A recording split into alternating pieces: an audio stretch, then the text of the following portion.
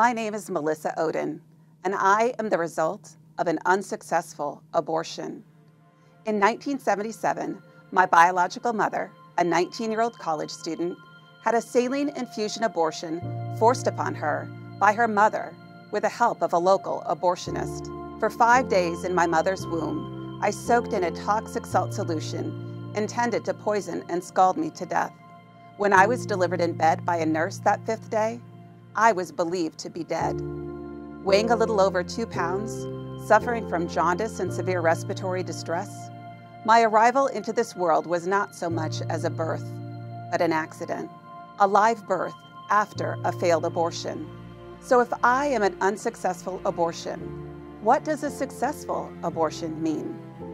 Life is the foundation of all other rights. I was almost denied that most basic right from the beginning of my existence. Those who oppose protections for preborn children speak ambiguously about when life begins and what abortion actually does. But the reality is much clearer. Simply put, I am here today because of a failed abortion. Had it been successful, I would not be here. Isn't there something wrong when one person's decision results in another person's death?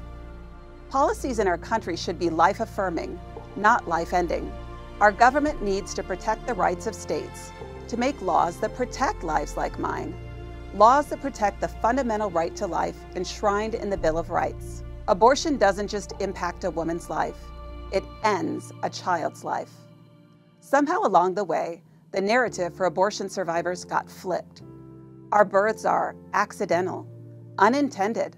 Our fundamental right to life was nearly taken from us. But my very existence today proves the humanity of living persons in the womb. If we have protection now, we deserve protection then, when we're at our most vulnerable.